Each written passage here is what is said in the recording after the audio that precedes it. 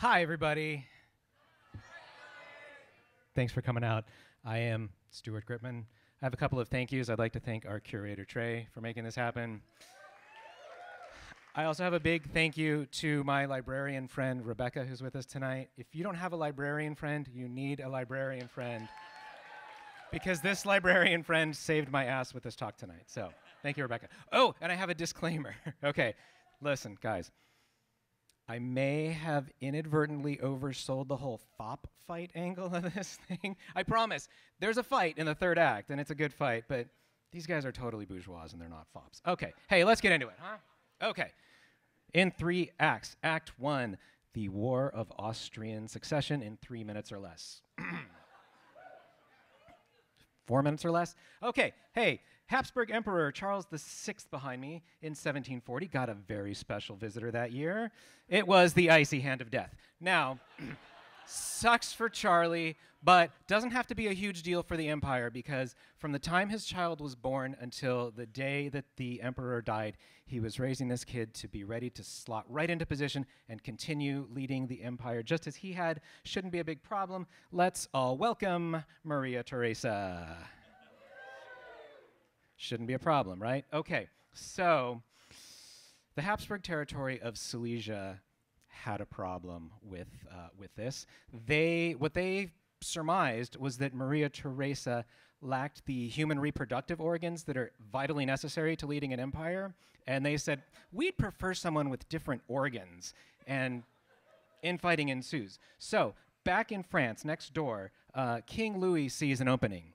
It is not the Glaswegian Louis who can't remember his number. It's this one, Louis XV. He sees infighting with the Habsburgs and thinks, hey, this is a great chance. If they're fighting with each other, I can go attack them. I can maybe get some more land. I can maybe get some spoils of war, and I can maybe bring down the Habsburg Empire, or at least weaken them so they're not nearly the rival to France that they are now. So that's what he does. He starts a war, and for the next 8 years, pretty much all of Europe is fighting. And by 1748, they're all really tired of fighting. And so no one has solved any problems whatsoever, but they just kind of agree to stop. So let's do a quick scorecard. How did things work out? Was the Habsburg Empire mortally wounded? No, sorry. They were a little weaker than they were, but they weren't going away just yet. And Maria Theresa still ruling like a boss. Okay, new territory? Hell yeah, they gained a lot of new territory. They gained huge tracts of the Netherlands, and in the peace agreement, they gave it all back. Okay, but spoils of war, right? Yeah, maybe they did get some spoils of war, but the fact is that by 1748, France was nearly broke, their economic system was in near ruin, and he had driven everything right into a hole. So, Act 2, it's not a contest. Back in Paris, the leaders of the city get together. They know the king has brought France to the brink of disaster. The country's nearly broke. They need to sit down and figure out how are we going to respond to this very, very dire, terrible situation that our king has put us in. And what they came up with was, let's build a new great monument to our wise and mighty war hero king. And that's, okay, great. I think it's patently ridiculous, honestly. Probably some of you agree with that. But the thing is, if you've ever lived under a monarchy, and perhaps particularly under a House of Bourbon monarchy, the rule is never stop kissing ass. You will die if you stop. So they don't stop. They pull together an arts commission, and this commission is tasked with figure out what this great giant monument to our king is going to be and get it built. The arts commission doesn't want anyone's help. There's no contest announced. They don't want public submissions. They're like, we're going to figure this out, you commoners. But they get submissions all the same. And one came from the very south of France from an engineer and an aspiring architect by the name of Charles-François Ribard. He takes a look up in the sort of northwest quadrant of the city and sees some land that isn't being highly utilized. It's at the ass end of some street called Champs-Élysées. And he thinks, hey, this is where we could build a huge, sprawling garden with a giant monument right in the middle. And if you were to go there today, you'd see this big door to nowhere. But if Ribard had I'm probably getting my ass kicked for that, sorry. But if Rabar had, it's worth it. But if Rabar had had his way, he says, pushing the wrong button, it would be a giant ass elephant, every bit as big as the Arc de Triomphe. Massive. And here's what he says about it in his own words, in his proposal. He says, I composed this garden to the glory of the king, to be placed on a mountain in front of one of his palaces, and to finish the view there agreeably. Its external form is taken in nature. It represents an elephant on the return from a conquest, richly harnessed, loaded with the spoils of our enemies, and bearing on a kind of ancient tower or pedestal the figure of his majesty. Badass. And Rabar, I think, was pretty shrewd in what he was doing, because he's saying basically, hey, let's pretend that last war wasn't a complete waste of lives and money. Let's pretend that we're not ceding all of our colonies to the countries around us who have better navies. And let's say we'll pretend that we're conquering these places that are very exotic to us in the Asian continent, in the African continent, and we've got so much of their shit, we have to pile it up on goddamn elephants to get it back to France. Let's reflect the king's fantasies about being a true global emperor back to him, because it's really not happening in France. So, and that elephant exhibits all those things in spades. But if you were the king, or if you were a member of his court, you could do more than just enjoy this thing from the outside. You could head on in.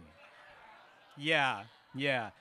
Built into the head of our monumental elephant here is a throne room with a giant, lavish golden throne. And from there, the king can look back towards the rear of the elephant into the ballroom and concert venue. Yeah. Keep going. You get to the ass. That's where the dining room is. And this one is also just beautifully decorated as a tropical forest with bird sounds in it. And it has this amazing articulated table in the middle. So when you get to the end of one course, the table's going to drop down below. The chamber below is where the servants work. They're going to clear that course. They're going to put the next one on, pop it back up, and the quality never has to interact with the help. What could be better? Okay, and then coming back around, back to the front again. Underneath that ballroom, there were a variety of bed chambers. And I'm reading between the lines here a bit, but I think it wasn't where you were necessarily expected to spend the whole night. It's kind of just a Pachyderm pounding pad for His Majesty. That's not the cheapest alliteration you're going to hear tonight. Okay. And my favorite thing about the interior design of this elephant is that Rabar describes a stream, a water course, running through the inside of the elephant, starting at the ass, for some reason, winding through the dining room, the ballroom, eventually out the trunk where it becomes this beautiful fountain out in nature. So that was his idea, and he got turned down. He might not have even been turned down. They might not have even bothered responding to him, but certainly the Arts Commission wanted none of it.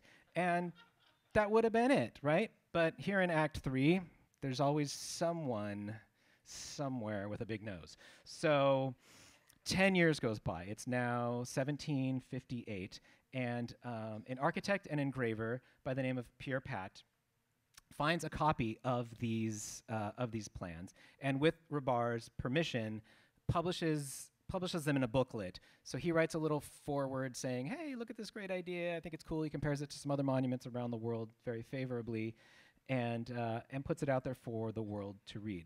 And so, yes, if you're following along at home, Pierre Pat, having procured the plans, prepared and published a pamphlet pertaining to the Pachyderm Party Palace.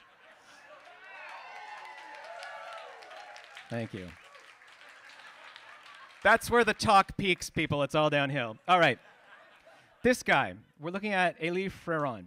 He gets a hold of that booklet, and he, how to describe this guy? He's like, if you go to a city council meeting and there's one guy who's there every month and he's got some new inane thing that he is righteously indignant about. Okay, Fréron sort of made a career out of that. And to make it worse, he was staunchly anti-Enlightenment, and he would publish these journals that run sometimes to hundreds of pages, and he's not introducing new ideas. He's really just ripping on other people's ideas and saying how bad everything is. So, mean-spirited guy, huge ego. Oh, and he would pick fights with fucking Voltaire, okay? Yeah, I don't need to tell you who came out to the advantage in those. So he turns his vitriol towards poor hapless Rebar in 2 essays that year. In one of them, he outright says Rebar is plagiarizing this elephant monument idea. And the closest thing he has to evidence is that he finds a drawing from 1561, 200 years ago, where someone said, hey, look, we could make a little thing with an obelisk, and it's really about 1/5 the size of what Rebar was proposing. There's no room for like interior space. Rebar's didn't have an obelisk. So if he had seen it, and we don't know if Rebar did, but if he had seen it, it certainly isn't like abject plagiarism. He might have borrowed the idea, but really developed it into something his own. And in the second essay, Fréron says, okay, look, if this elephant thing gets built, everybody's going to want to have crazy animal houses, and it's going to be the end of civilization. And they're going to look like vultures and turkeys and magpies and crocodiles and mackerels. And he really wants us to think that society's going to crumble if we have whimsical houses. And so, that doesn't fly with me. I don't think it flies with the kids who get to go to kindergarten and this cat. I think that's really cool, right? But so Rebar's been attacked, and he feels like he needs to come back at Fréron, and he doesn't quite have the equipment to do it, but he gives it a go. Okay, so similar product. Rebar's retort wasn't exactly like a Voltaire-grade takedown. He calls Fréron malignant. He insists that he didn't plagiarize, and then his attempt at a coup de grace basically boils down to, well, Fréron, if you lived in an animal house, it would be made of all kinds of parts of all those animals you named, but not the good parts and the bad parts, so there. Yeah, and that's pretty much the last anyone ever heard of Rebar. Or no, okay. So poor Rebar, our very weak protagonist, his architecture dreams died with him in 1807, but, okay, not only was that elephant never built, nothing he ever designed was ever built. Yeah, I know, dude died broken alone. Sorry, Rebar. But listen, it's not all bad news, people. We have a little bit of redemption here, because not 80 years after Rebar's death, a monumental elephant was built in his style, something big enough to live inside of. Now, it wasn't Paris that picked up the idea, Tokyo, New York, Beijing, all these great monument cities. No, this was built on the goddamn Jersey Shore. Yeah, USA. This is Lucy. So, and I only learned this after I had pitched this talk and started writing it, that later this month, for the first time in years, it's going to be available to rent for 3 nights. So 3 couples are going to get to have their own real Pachyderm party palace. I'm sure pounding is optional. And it's going to really happen. So that's kind of cool. So we usually wrap these up with a toast. I got to tell you, I don't really want to toast any of those guys I've been talking about. They're not the most inspiring characters out there. So let's instead drink to our audacious ideas. Let's drink to maybe trying to make those things happen. And to the blowhards of the world, like Fréron, let us say, straight to hell!